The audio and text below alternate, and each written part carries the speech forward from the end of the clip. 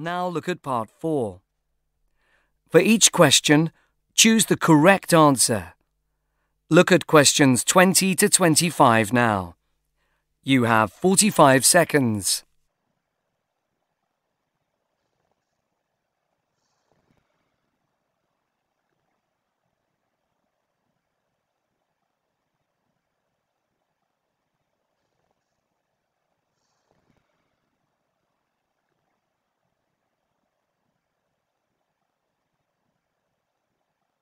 You will hear a radio interview with a woman called Tina about her recent trip to Africa.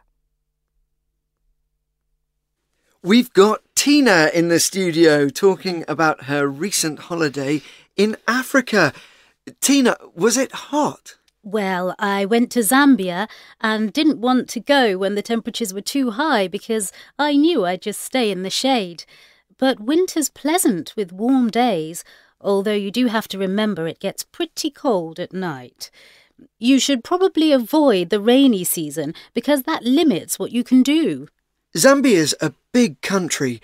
How did you get around? The most typical way to travel's by safari car, especially equipped to cross rough land, though we didn't do that. I took a flight in a microplane as soon as I arrived to look at the landscapes, which were fantastic.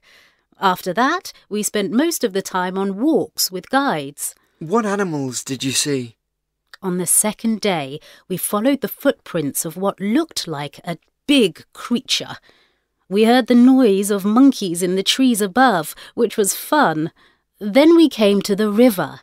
Suddenly, we spotted a giraffe drinking there. It was gorgeous. Our guide expected to see lions, but we didn't until later in the holiday. Did you get close to any animals? I think we disturbed a pack of wild dogs and they ran off, so we didn't really see what they were like. Eventually, we came to a watering hole, a kind of lake, where a herd of elephants were enjoying the water. It was lovely because you could almost touch them. There were also amazing birds, and I was glad I brought my binoculars to watch them from a distance. Would you recommend the trip? Definitely.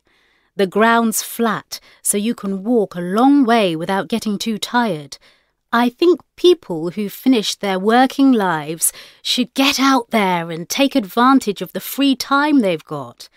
Young people may not have the time or money for holidays like that. Children would love the animals, but personally, I'd recommend waiting until they're a bit older because of all of the walking. Finally, do you have any really great memories of your holiday? There were some special moments, like when the sun came up one day. I'll always remember the wide-open landscapes stretching in all directions.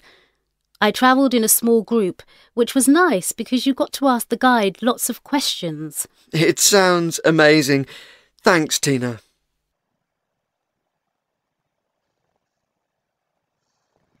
Now listen again. We've got Tina in the studio talking about her recent holiday in Africa. Tina, was it hot? Well, I went to Zambia and didn't want to go when the temperatures were too high because I knew I'd just stay in the shade. But winter's pleasant with warm days, although you do have to remember it gets pretty cold at night. You should probably avoid the rainy season because that limits what you can do. Zambia's a big country. How did you get around? The most typical way to travel's by safari car, especially equipped to cross rough land, though we didn't do that. I took a flight in a microplane as soon as I arrived to look at the landscapes, which were fantastic. After that, we spent most of the time on walks with guides. What animals did you see? On the second day, we followed the footprints of what looked like a big creature. We heard the noise of monkeys in the trees above, which was fun. Then we came to the river. Suddenly, we spotted a giraffe drinking there. It was gorgeous. Our guide expected to see lions, but we didn't until later in the holiday. Did you get close to any animals? I think we disturbed a pack of wild dogs and they ran off, so we didn't really see what they were like.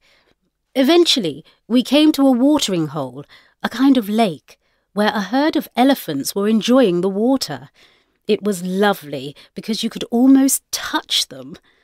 There were also amazing birds, and I was glad I brought my binoculars to watch them from a distance. Would you recommend the trip? Definitely. The ground's flat, so you can walk a long way without getting too tired. I think people who've finished their working lives should get out there and take advantage of the free time they've got. Young people may not have the time or money for holidays like that. Children would love the animals, but personally, I'd recommend waiting until they're a bit older because of all of the walking. Finally, do you have any really great memories of your holiday? There were some special moments, like when the sun came up one day. I'll always remember the wide-open landscapes stretching in all directions. I travelled in a small group, which was nice because you got to ask the guide lots of questions. It sounds amazing. Thanks, Tina.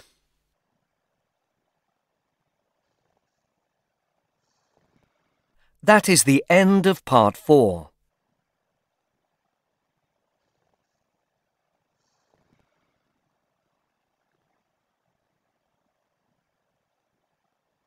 You now have 6 minutes to write your answers on the answer sheet.